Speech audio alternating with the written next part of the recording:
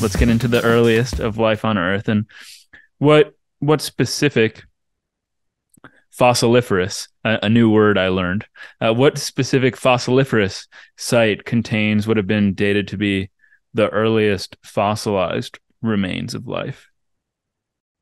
Yeah, life can leave its calling card in the rock record in several different ways. And I think most people would agree that some of the oldest little altered rocks that we can look at are about 3.5 billion years old. There's some of them in South Africa, there's some of them in Australia. And those contain several different calling cards for life.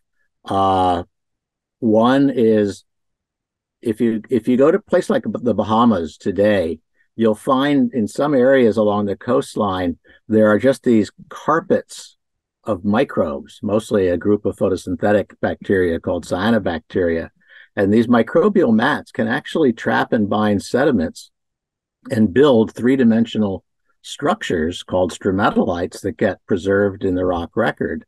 And in 3.5 billion-year-old rocks from Western Australia, in some of the earliest carbonate or limestone-like rocks that we know of, there are stromatolites. And we've done work with some Australian colleagues that make, I think, a compelling case that these did require microbial communities to make. At the same time, there are chemical records of life. So, for example, photosynthetic organisms, when they take CO2 and fix it into sugars, it turns out that carbon as an element comes in three flavors. About 99% of all the carbon atoms on this planet have 6 protons and 6 neutrons. So it's called carbon 12, its molecular weight. About 1% has an extra neutron, carbon 13, and that's stable. And then a couple parts per trillion are carbon 14, which is radioactive and decays on a time scale of thousands of years. So the reason I bring that up is that when a plant, or a cyanobacterium for that matter, takes in CO2, it preferentially incorporates carbon dioxide that has the lighter isotope of carbon, carbon 12. And by using an instrument called a mass spectrometer, you can actually calculate the C13 to C12 ratio. And in modern environments, if you look at, say, limestones accumulating in the Bahamas and organic matter in the same sediments, they differ by about 25 parts per thousand. And when you go back in time, that persists, and it persists all the way back into these 3.5 billion-year-old rocks. So we think that's strong evidence that there was a biological carbon cycle at the time. I could have told a similar story about sulfur, that there was a biological sulfur cycle. And then finally, there's the question of actual microfossils. And I've spent many years working on microfossils in sort of Earth's middle age, the so-called Proterozoic eon. And they're abundant, they're well preserved, they're interpretable. But what you see in these 3.5 billion-year-old rocks are just very simple spheres. And it is challenging to interpret them. So there's a lot that we don't understand about life 3.5 billion years ago, but we think A, it was there, B, there were biological carbon and sulfur cycles, and C, the ecosystems worked without oxygen. Okay, again, a number of things. Is the idea that these stromatolites in any of these given sites were formed by masses of cyanobacteria or by a different type of organism that just happened to form stromatolites? That's an important point. We don't know that these oldest stromatolites were made by cyanobacteria. I think for Earth's middle age and going up to the present, because stromatolites still form in some areas, cyanobacteria are the major architects. But it's possible that some other kind of bacterium, in fact, something that may no longer exist, was important 3.5 billion years ago. And then you already indicated this, but that there is controversy over some of these findings. And what I find myself wondering is, what are the sorts of alternatives that could make sense of the simultaneous presence of stromatolites, the ratio of carbon-13, the sulfurous evidence, the difficult to interpret potential microfossils that are spherical in nature. What compelling evidence or what compelling alternatives are there that could account for this? Well, yeah, I think that it is not controversial to state that the geologic record records life at 3.5 billion years ago. And I think it's from there that it gets more difficult. Some people will say, oh, there must have been cyanobacteria, but I think that's an overinterpretation. We do know that there are physical processes that can produce this variation in carbon isotopes that we see. In fact, the most famous of all origin of life experiments, the first one by Stanley Miller in 1953, those reactions actually what's called fractionate carbon isotopes. They actually result in products that are depleted in carbon-13. But if you look at the details, it's very hard to take those kind of physical processes and account for the record as a whole that we see at that time. So I think that the broad statement that there was a biological carbon cycle is well supported. Also, when you look at stromatolites, yeah, there are physical processes in which basically the minerals of limestone simply precipitate and can form layers that way. But again, there are details that can differentiate between microbial mats and physical processes. And even at 3.5 billion years ago, we see some of this telltale textural evidence that I think really requires that there was biological processes. With actual microfossils, it's more difficult. We actually wrote a paper some years ago where one of our graduate students in the department had been doing work on about 800 million year old rocks from northwestern Canada. And he brought over just to look at someday some what's called thin sections, paper thin slices of rock glued to a microscope slide, and you look at them under the microscope. And much of what we were looking at was simply the kind of textures that you see in rocks of this age all over the world. But there were little veins through which hydrothermal fluids had percolated. And in those veins, there was actually some movement, transport of organic material, which then spontaneously condensed into 10 or 20 micron spheres. Looks for all the world like what you see in these 3.5 billion year old rocks. And we know from independent evidence that 3.5 billion years ago, most sediments were shot through with hydrothermal fluids at some point in their existence. So again, we can argue the details, and a lot remains unknown about these things. But I think the overall statement that life was there and it didn't use oxygen is, I think that's pretty compelling at this Well, point. actually, I didn't want to cut you off, but I have it on very good authority from a few reliable canonical texts that life is in fact only about 6,000 years old. So I don't think that we should overlook these highly reliable sources, but we will for the purposes of this conversation. How I think you mentioned this, or to be clear, that was a joke, but Yes, okay. That's why I'm still on the line.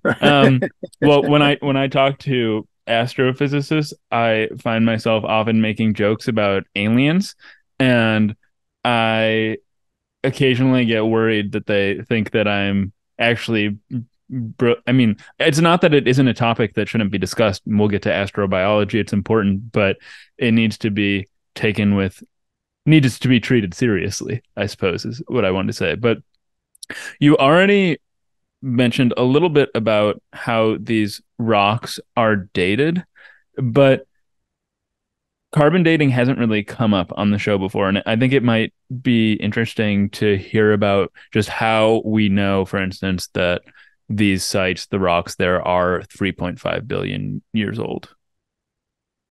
Um, it all has to do with radioactivity, discovered in 1899 by Becquerel, something like this. Um, and in radioactivity, there are some forms of elements that are radioactive, which means that on various time scales, they spontaneously transform into other elements. They might shoot off an electron or something like this, but they're actually have finite lifetimes, and they transform into something else that can be stable. And it turns out that nearly all isotopes known on Earth are radioactive. The stable ones, the ones that make up the world around us for the most part, are relatively few. Now, most of these radioactive elements have very short so-called half-lives, and so they don't last very long. But some of them have very long half-lives, and the most important one is uranium, where two different radioactive isotopes of uranium break down to form stable lead. And we can measure the rate at which that happens in the laboratory. So we now have a natural chronometer. And there's a particular mineral that's beloved by geologists called zircon. It's what, if you ever have cubic zirconium jewelry, we're talking about zircons. Zircons are these incredibly hard minerals. They form by the same processes that make granite, for example. And what's interesting about them is that the crystal lattice of a zircon, as it forms, can incorporate uranium, but it cannot incorporate lead. So any lead that you find in an ancient zircon had to get there by the radioactive breakdown of uranium. And because of that, we can date zircons rather precisely. And what one of the things that's interesting about that is I said earlier, there are no rocks that are older than 4 billion years on Earth, but there are some zircons that appear as sand grains in younger sandstones that go back to 4.4 billion years. So it is, again, just to recapitulate, it is the process of radioactivity. It is the ability to measure the rate at which different isotopes break down into stable daughter products. And it is then the geologic field work that allows us to go out and date rocks. So, for example, if you look at the rocks behind me, near the base of that cliff down by the river in this region, there are volcanic ash beds. And those volcanic ash beds actually have zircons in them. And the zircons are something like 546 plus or minus 1 million years old. So that gives us a precise datum, if you will, that helps us to calibrate the rock record. And whenever you see a geologic timescale, it's the result of thousands of geologists over many decades going out, finding volcanic rocks in places that allow us to correlate them with fossils or climatic events, and we build up the timescale from that. If there are no rocks that are 4.5 billion years old on Earth, though we do have some zircons, why, if the rocks that we do have and have found good evidence for life in them, even if the nature of that life is still a bit questionable, why is it reasonable on this basis to conjecture that life originated 500 million years earlier, even though, of course, at those timescales it's fuzzy? But why 500 million years? Yeah, there are some so-called metamorphic rocks, that is, rocks that have been subjected to originally sedimentary rocks that have been subjected to heat and pressure. And rocks back to at least 3.9 billion years old do show evidence of this carbon isotopic signature that we see elsewhere. So it's only one line of evidence. It's nicer to have multiple ones, but we basically see nothing in the preserved rock record that is easily associated with an abiological world. So, if you tell me, well, it was really 3.9 billion years ago, fine. I mean, 4 billion years is a number that's bruited about because it's about the biggest or the simplest large number that you can associate with this. But yeah, sure, there's a fair amount of uncertainty. I think most models for the evolution of the Earth's surface suggest that there would have been liquid water well before 4 billion years. And so, the origin of life could have taken place very early. We just don't know. One other thing about the origin of life and life on Earth that I think bears thinking about is that when people think about life in the universe, they commonly think about, is it likely or unlikely that life will begin on a given planet or moon? And for all we know, it may actually be fairly simple. I think it's worth at least considering that what is potentially unusual about Earth is not that life began here, but that it's persisted for 4 billion years. That is not a given for any planetary system. And it may, it's certainly what led to technological humans in the long run.